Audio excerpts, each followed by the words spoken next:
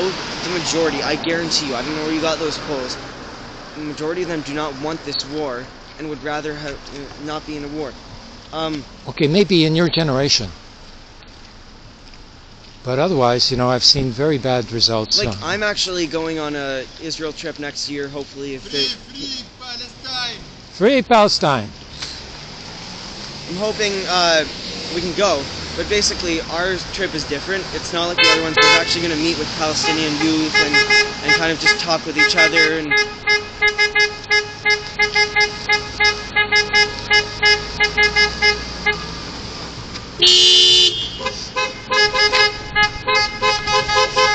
see, people have changed now. They don't accept the stories from the Israel government. Another one there. Look, here's the thing. The International Court of Justice, you know, is respected by everybody in the whole world except Israel.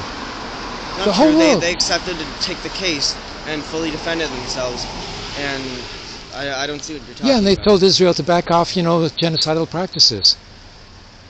If Israel backs off, then maybe they won't be convicted of genocide. Look, I know Israel is not conducting this war right. Here's what I say. I don't think it's a genocide, but what I do think is that they're not being nearly careful enough. And I think they're like, okay, their goal is to kill Hamas, but in the process they don't care what happens in the process. Okay, but their goal there is a logic to it. No, it isn't as illogical as you seem to think it is. You know, it's not just a mistake. It's because they have this program that finds, you know, where the residential home of Hamas fighter is.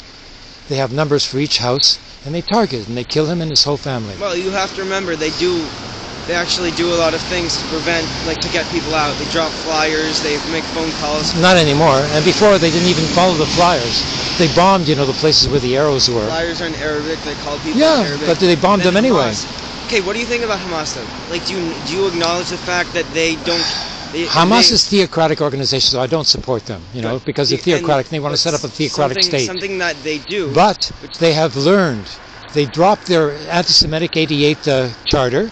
They set up a 2017 charter, which is okay for Jewish people per se. It's just they're against Zionism, and they're willing to recognize the state of Israel if Israel recognizes the state of Palestine. Well, do you know what Zionism is then? Because Zionism is just having the Jews having a right to self-determine. It doesn't mean like killing the Palestinians. It's a very particular form of self-determination, which one denies the self-determination of the other indigenous population. Well, sure. I think in an ideal situation, everyone would live in peace and harmony in Israel. Is calling for the establishment of a state.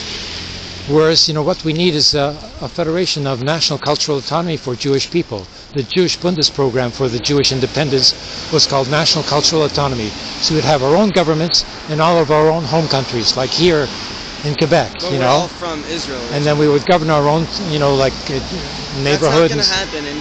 And the fact is, we're all from Israel. That we're the Jews from Judea, and the Romans kicked us out. And now we're all over the world. Yeah, but what about the Sumerians in the north who are still living with the Palestinians, and they are Palestinians? What about half of the Israeli Jewish population? They should have the right to return too. They're there. They're living there with the Palestinians. Good. Well, look, and what about half of the Jewish Israeli population who are Arabs from Arab countries? They got kicked out of their Arab countries. Then maybe not. You know, like no, maybe yes. they just came because they thought they'd have a better life. But nonetheless, they're treated like an undercaste. They're treated like, you know, lower caste of the working class, and that's it. You know, as hewers of wood and carriers of water, like the Torah says. Wait, are you talking about the Arab Jews? Yeah, that's not true.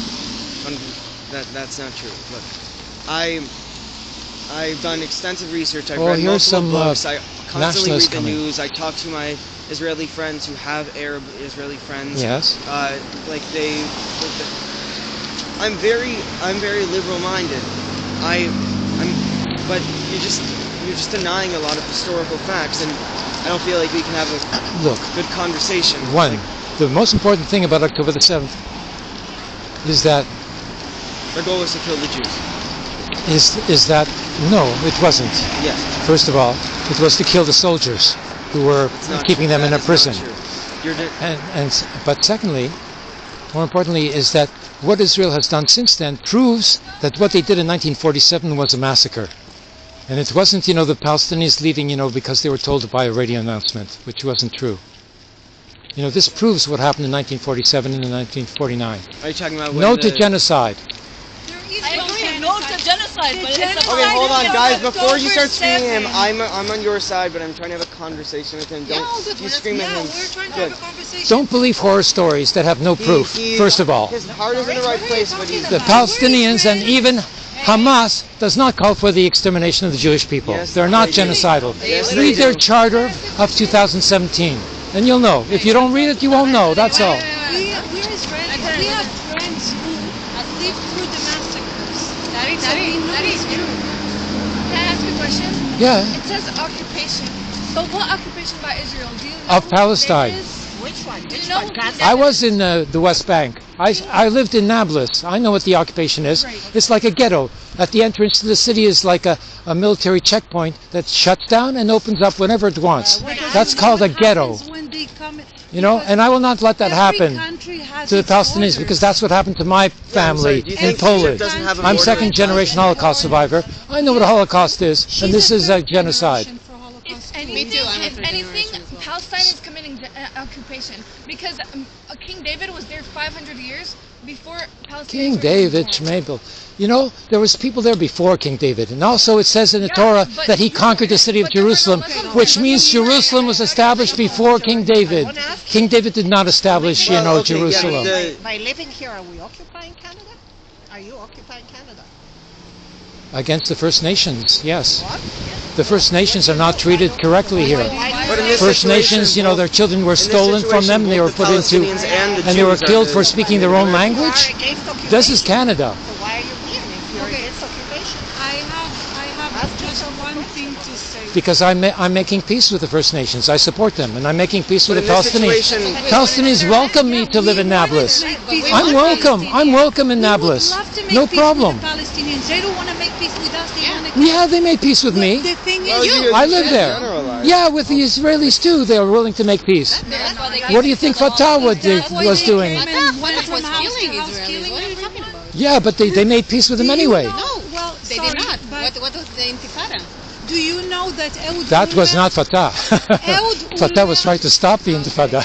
You know, Ehud you know Olmert that. was willing to give them 99% of their demands. They almost had their own country. No. Barak, he left Camp David.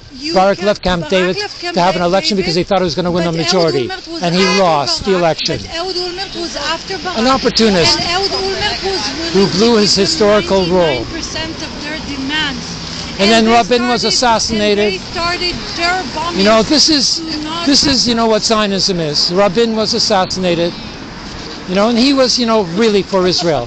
He wanted to save Israel out of this misery. Rabin was the head chief of the army. I know, he called for the breaking of the legs, I know. But he wanted to make peace anyway. You only like him now because he got killed. No, because he wanted to make peace. He wanted to make We peace, are but the then ones there was the Intifada. Yeah, and he wasn't killed by a Palestinian. He was killed by an Israeli, No, but Who was killed extremist. on a Zionist. No, an extremist. Who was killed on October 7 and by who? Who was killed on October The soldiers, the Israeli soldiers, 325 soldiers were killed by the Hamas. 200 Hamas fighters were killed as well. It was a battle. That's war. If you don't want war, make peace. A treaty. We made peace with everyone. That means mutual recognition, Palestine and Israel. What about the Even Hamas is willing to recognize Israel. 1,400 Israelis, 1,123. okay, who were 27. fine. Yeah. That was including the soldiers, I get it, who were taken from their homes. Some are still in Gaza under terrible conditions, inhumane conditions. What about them? They were peace seekers. They should be released. They were But so should the Palestinian hostages. You know, since October the 7th, they've taken 4,800, you know, Palestinians and put them in prison without charge. If you say release the kidnapped as well, at least you'll be more legit. Yeah. But there's a difference. There's a difference between a 9-month-old baby whose crime is being Jewish and a 20-year-old who threw Molotov cocktails. Like, yes, I think they should get a fair trial. I don't agree with everything, but they are not hostages. They're No, prisoners. they They don't. are getting fair trials in Israel. No. I was at the military court in Ofra prison for a friend of mine, a student of mine in English class. You know, and he wrote a comment in Facebook, and he was arrested. You know, Was it after October 7? no, this was in 2018, and he was put in prison for 3 years making a comment on Facebook? Yes. You know what? I can agree with you. There's not everything is 100%. Like